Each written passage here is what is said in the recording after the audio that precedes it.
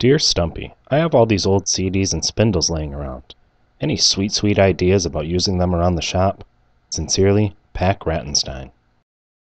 Recently, SuperMediaStore.com, where we buy our CDs and DVDs, held a contest where people sent in their ideas on how to use their old CDs, DVDs, and those plastic spindles they come in. Some of the ideas were great, and some not so great. I did try out the idea for using it to spread wax for my chest hair removal. But my favorite way to use these old spindles is in the workshop.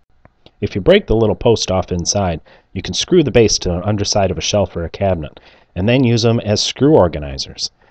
They're big, you can see through them, and they're pretty easy to take off and stick right back up. I don't remember exactly where I got this idea. I'm sure I found it on the internet somewhere, but it's a great one. Enjoy!